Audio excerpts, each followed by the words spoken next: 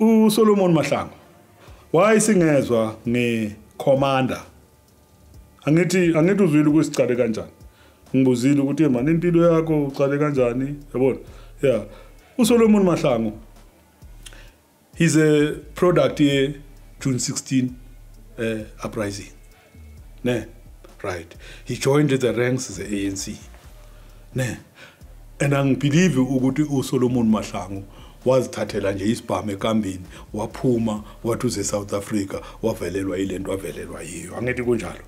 Now why there is no accountability behind that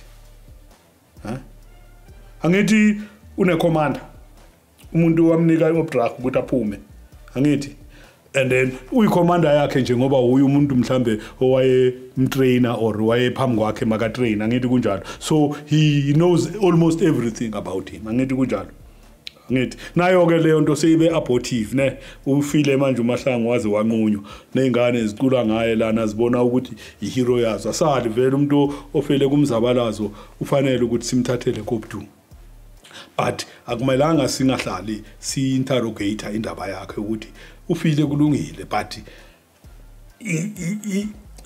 ukuthi ufaka kanjani uyabona yabo angithi commander kumele isitshele ukuthi yamtrainer and then yena azanga follow up ama regulations ngendlela right hence kwaba naleso diding speakongo no kahle angithi istory sabo Mahlangu bathi bebayi3 yabo and then lo wabona iveni yamaphoyisa idlula angazi waba jitari or wenzani wangathi ufuna ukubaleka or wenzani wa draw attention laba ukhona omunye ke bathi umhlowu waseBloemfontein wa uceda kufa I'm sure about 3 years back umhlowu ngiyena bamshaya waba icabbage from that day azange ame nase court azange ufe ayicabbage angakhuluma ngenze nix yaphela la impilo yakhe uyabona right lo ke basala naye yabo naye lo uzwa bathi hayi wadrishwa idideng umkhulu webhono uyabona wababona beza begijima umkhulu webhono wathatha umthanyelo wawufaka lana waboshwa kanjalo uyabona right uSolomon Mahlangu uyabona kusho ukuthi bangena ku warehouse ube uza nabo bagijimisa masongena lana uthola khona abantu lana mari laba baza ngaphandle baza bayashaya kuze kube nama casualty la uyabona yabo bambambe uSolomon Mahlangu bambamba sekunemeda or amameda ithula enziwe amaphoyisa ijudge mayigweba igwaba ngokuthi ne idesi yalabantu ikhoswe ipresence yakho ndoda therefore negaya intambo umuntu ongazange abulale umuntu yena isono sakhe isolo sokuthi wayephethe lezo sibhamu somkhondo mhlambe uyabo this is a war and then the war ifika to a stage sangithi sekunegotiate kuphelile siya understand le mfihli ye classified info but khona information irrelevant ingasi secret information yabona maybe ukuthi ngithi ngabulala ibhono eCalabash eLobatsi la South Africa uyabona into njengaleyo I can't talk it to anybody leyo nto because bangangichuchisa nabatswana bebazongibamba bangibuyise back to quick uyabona into njengaleyo so akusinto into ngathi into olala phezukwayo right namhlanje sibuyile mos commander ndini whether wayenza ngendlela right or yabhuntsha into owamenzisa yona leyamfana awuyowina iSouth Africa ididing awuyowina iSouth Africa explanation yokuthi lo muntu lo wafikela kuwe wayotrain endaweni enjena isikhathi esingaka wabuya namdeployer endaweni ethize iland is a non-negotiable aspect of this struggle no mawungathi negotiator for land kusho ukuthi so yasithengisa istruggle a question of land is non-negotiable because it is clear historically ukuthi amabhunu asuka azothatha umhlaba la neBritain yangena ya colonizer saba ama subjects wabo labo bantu labo So to reverse that situation, it was a or into eyayenza ukuthi abodaki bathathe ibhamu against ingamla ukuthi ingamla mazifika bazi accept bona abacabanga ukuthi abantu yabona mina according to my understanding and my experiences kiyo yonke lo mzabalazo engohambile into engiyiconcludayo ukuthi conspire against the people base South Africa in many forms. Usubuko wayibeka ukuthi Europe for Europeans, Africa for Africans, India for Indians. However, those that conform to our principles and respect our principles, we will accept them as visitors. You understand? So there's no racism there. Kubekwa nje ama dynamics clear. But because imperialism bengayifuni kanjalo, that is why it did not work. That is why namhlanje PAC uyibona largely ije or yaphela ngalendlela eyaba yiyo nama efforts wayo where I'm struggling and everything. PAC le authentic 6 besikhuluma ngayo yayisho ukuthi kiwo wonke lama countries ase Southern Africa i6 athi are involved kwi liberation struggle. iZimbabwe, iNamibia, iAngola, iPAGC, iMozambique neSouth Africa. Yabo. So njengoba bayi6 kanje apart from ukuthi bayi6 think it ama country i6 kuna two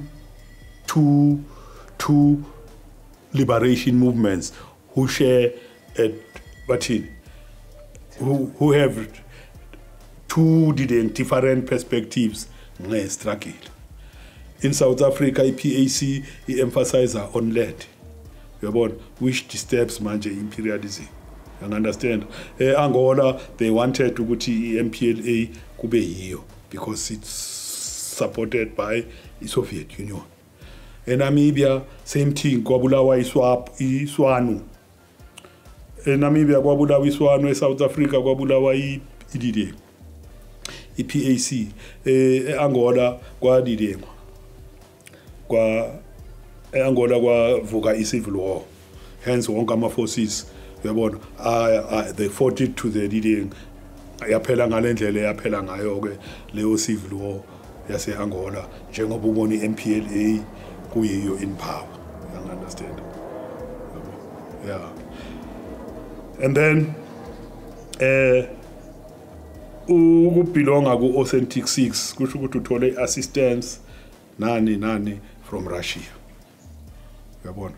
So anybody ongekho kuloyo group kusho ukuthi akana chance yokuthi angathola one influence in some of these countries. Yabona? Algeria besazi thina ukuthi ngeke uthole iassistance because Algeria belongs to ANC. Yabona? Yeah.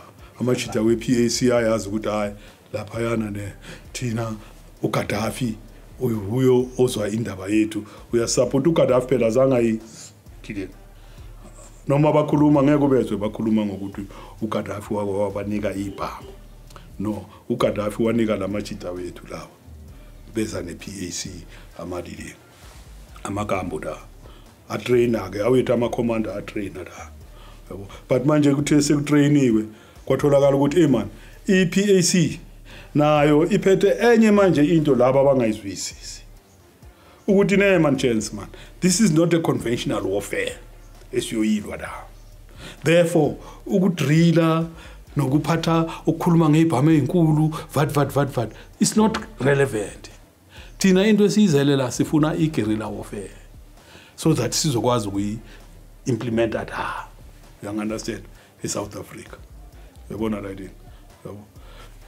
Kwa tholakala ukuthi kuba ne departure manje between understanding yePAC ne between amachita asedladleni la ahambe nePAC bayotrainer eLibya.